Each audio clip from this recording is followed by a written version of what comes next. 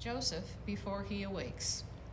I thought it would be up to me, the fig, the sower, the seed, the conquest. No one told me what to do when I was not needed. I was taught to be the conqueror of fruit and field, my dominion, my right. But I wasn't even there. What do you do when you thought the story began with you? No one warned me that something could end and begin without my input.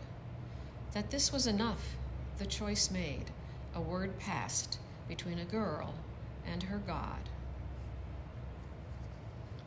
God, we can think of ourselves as more important than we are, considering ourselves the center of the story when the narrative really revolves around you. Humble us on this Advent journey.